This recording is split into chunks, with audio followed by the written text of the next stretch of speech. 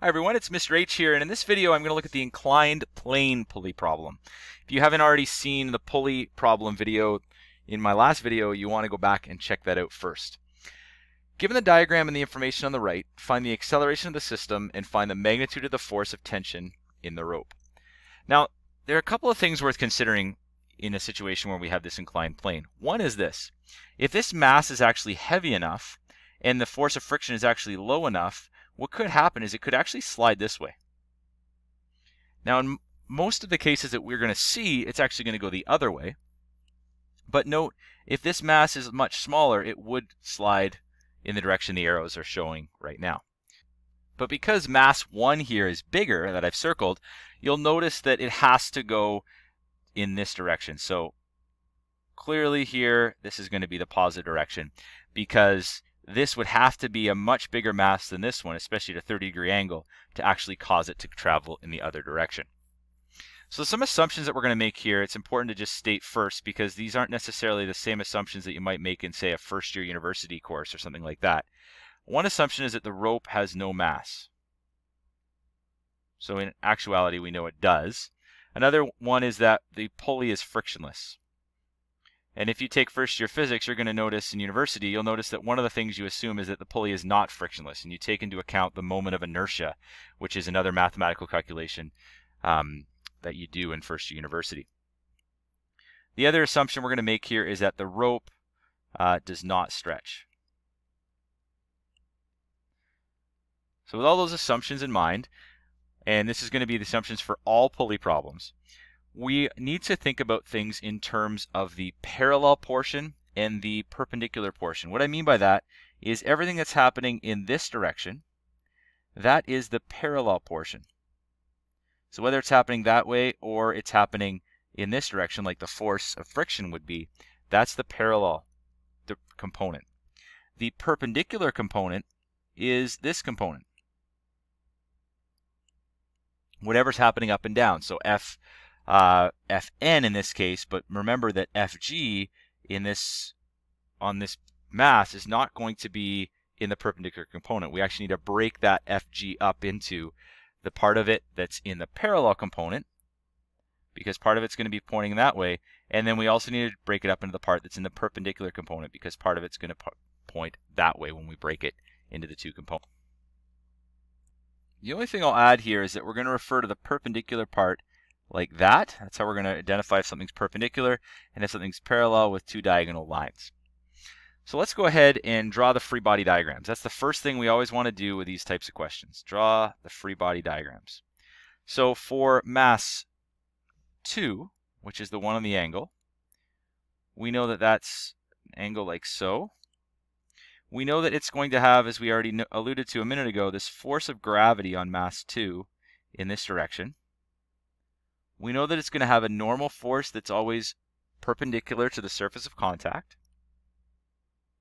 There's going to be a force of tension that's going to be accelerating it up the ramp if we overcome the force of friction. And because we're told that it's kinetic friction, we're assuming that it's already moving. And we're going to have this kinetic force of friction here. Now let's just go ahead, as I alluded to a minute ago, and let's break this force of gravity into its two components. So we have the force of gravity of the second mass that is perpendicular to the direction of motion. Likewise, we have the force of gravity, and I can draw it there, I can draw it off the middle of the object, it doesn't matter. The force of gravity on that second object that is parallel to the direction of motion. Now notice that that's acting to oppose the motion. Nonetheless, it's still in the same plane as it, and so it's parallel to it. So the force of kinetic friction and this force of gravity in the parallel direction are going to both oppose, while the force of tension is going to be pulling it forwards and accelerating the whole system forwards. Let's go ahead and draw the mass, the free body diagram of the first mass. And this one's just like we've had before, where there's a force of gravity and there's a force of tension on that first mass. So the force of gravity, just to be very clear about that, because it's accelerating, has to be larger than the force of tension. because it's going in this direction and it's accelerating in that direction as well. Likewise, this is the positive direction and it's accelerating in that direction. So overall, and we identified it on the original diagram, this entire thing is positive. So what direction is positive changes as you go around the pulley. Well, what does the system free body diagram look like? Well, for the system free body diagram, what I'm going to do is I'm going to draw it vertically. Some people like to draw it horizontally. It doesn't really matter. But this is now the total mass. And so we would say that the force that's pulling it forwards is the force of gravity 1.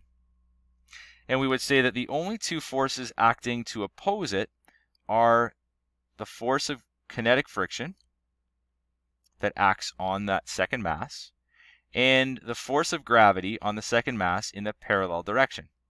Remember that these two forces are internal. So we ignore those on the system free body diagram. So again, this is a positive direction. It's going to accelerate in that direction. And so we can set up something now to, using Newton's second law, to solve for the acceleration using those three forces. The only real catch to what we haven't done before is that this right here needs to incorporate the angle of 30 degrees. And as we'll find with the kinetic force of friction, that also has to incorporate the angle to some extent. So you could go ahead and calculate these separately and then sub them in. What I'm going to do is I'm going to break them down algebraically and put everything into one equation and solve it at the end. So again, from the system free body diagram, that's what I'm doing this from. I'm going to set up Newton's second law, as I've always done for pulley problems. F net equals mass, it's the total mass, times the acceleration. The net force is those three forces, so it's the force of gravity plus the force of kinetic friction plus the force of gravity parallel to the motion. And we can see that these two are negative. So we can go ahead and we can strip the vector signs from those, and because this one's positive, because it's acting in the forward direction, we could just write this as Fg1 minus Fk minus Fg2, parallel. I'm keeping the vector on the acceleration because I'm trying to determine the direction of the acceleration at the end, which better be positive. If we don't get a positive number, we've done something wrong. I'll break these forces down off to the side and sub them in once we've gotten them all broken down into all their individual parts, just to see what's happening a little clearer. Fg1 is nothing new to us. That is acting in the same direction as the positive direction, so then we could say that's m1 times g.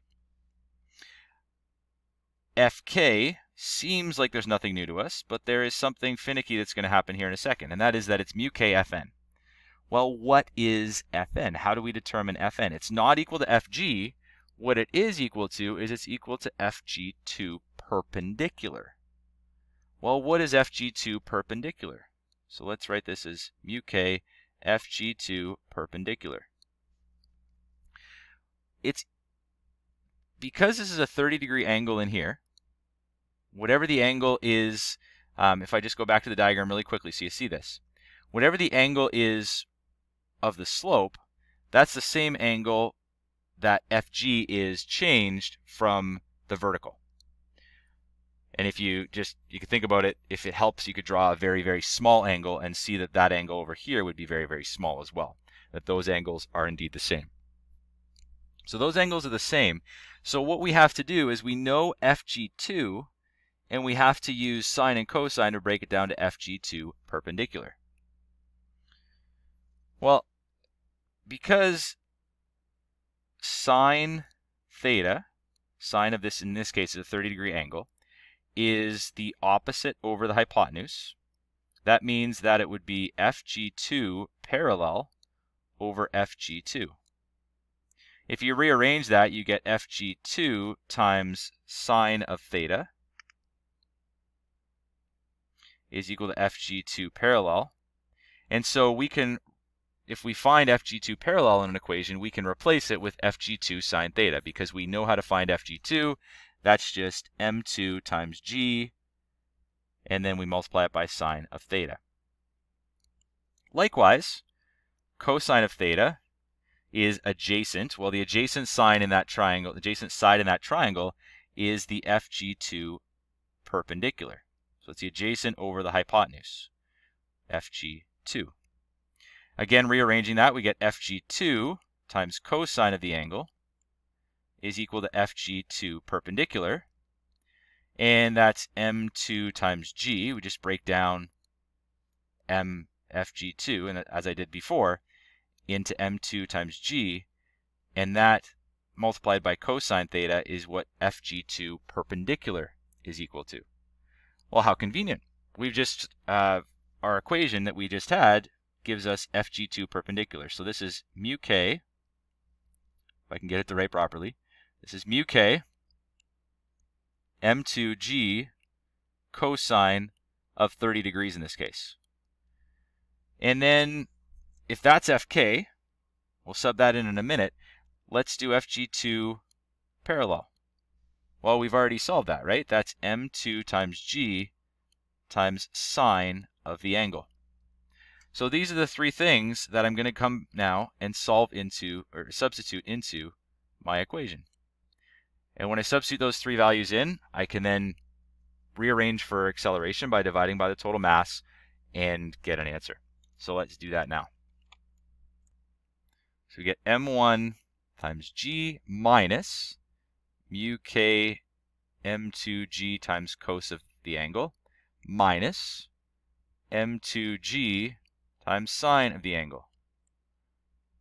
And then if I divide both sides, like I said, by the total mass, whatever you do to one side, you have to do the other.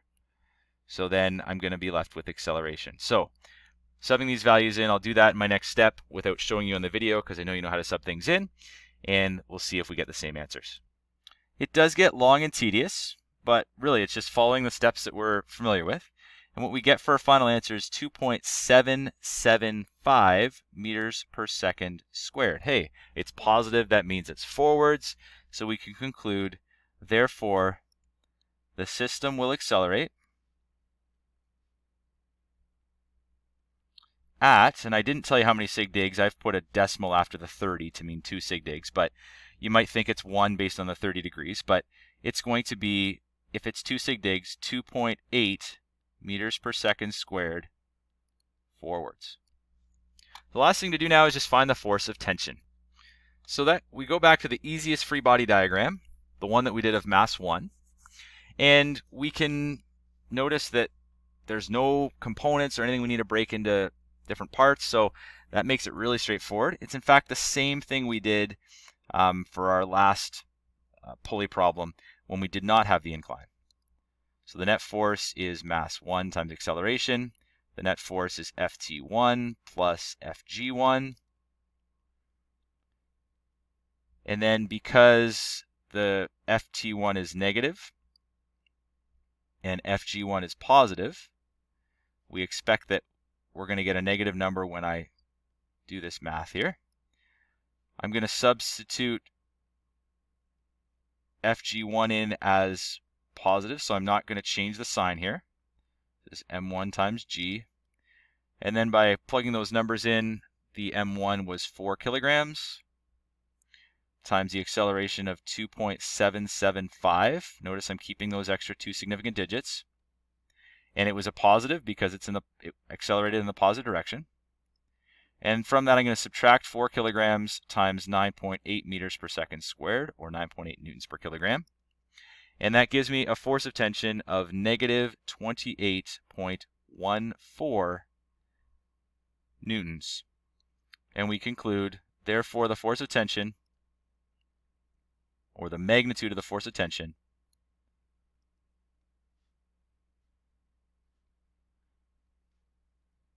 is 28 newtons. So there you go. The idea with these types of problems is to break things up into their parallel and perpendicular components, and from there it's just following the same steps that we've done for pulley problems in the past.